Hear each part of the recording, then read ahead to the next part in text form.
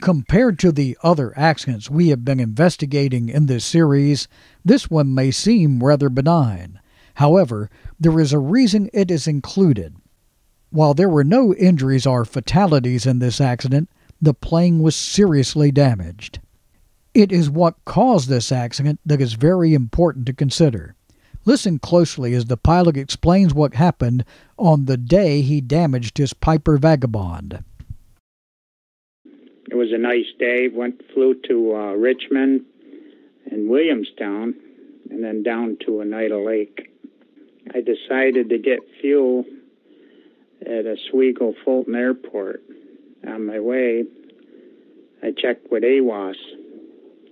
The winds were at 310 degrees. Wind speed, I'm thinking it was about 6. On my way over, I heard a pilot using runway 24. On my way over, I called in. I was 5 miles east of the airport, entering the pattern. Checked on the windsock, which was favoring 24.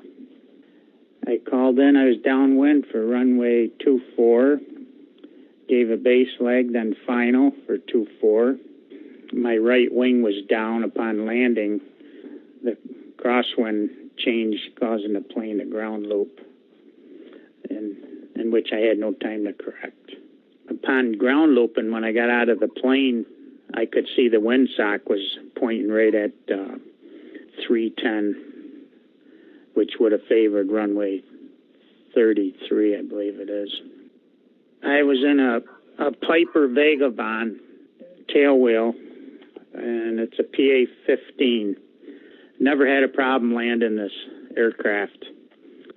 Just before I touched, the tail went around on me a little bit, just enough to get the momentum. I didn't expect it to do a ground loop at all. I checked my logbook, and prior to that, I hadn't been in the plane for 90 days.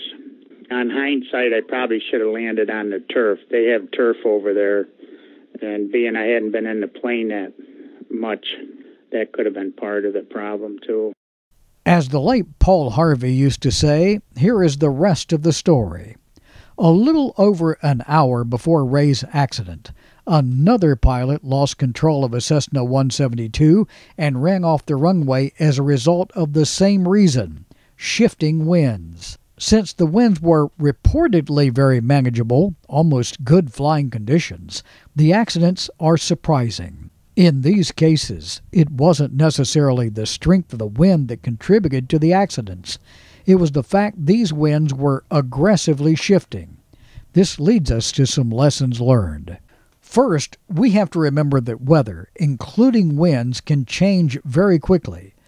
It is wise aviating to always be on the lookout for even subtle changes. It is possible to detect these changes by staying updated on weather conditions during the flight. This includes utilizing any AWOS ASOS reports along the way and at your destination airports. However, it is important to keep in mind these automated weather stations do have limitations. One is the fact the station is only able to assess the conditions where the sensors are located. They cannot look off in the distance, or even the other side of the airport, and determine different or changing conditions.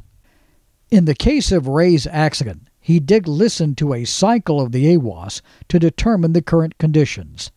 Based on Ray's experience, it could be wise to listen to more than one cycle of the AWOS ASOS broadcast to see if a change had taken place.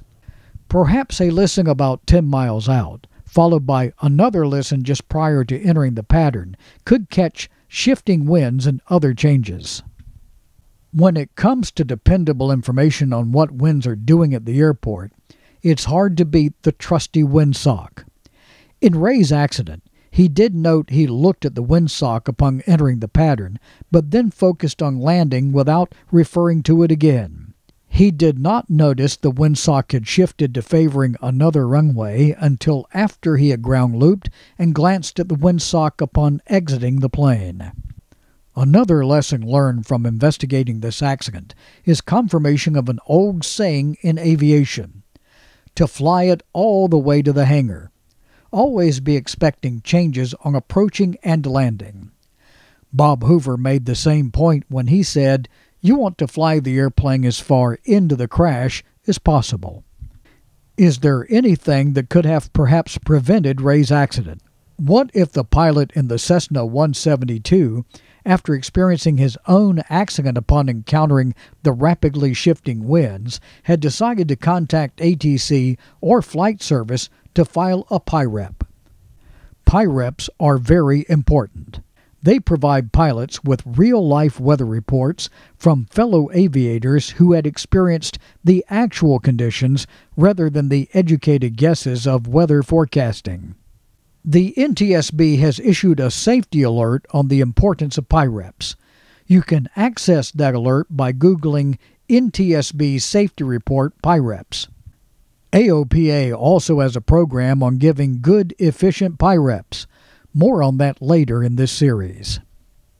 In the next segment, we will investigate a tragic accident that occurred in Florida that claimed the life of a CFI, who was also a naval aviator, as well as his 18-year-old cousin.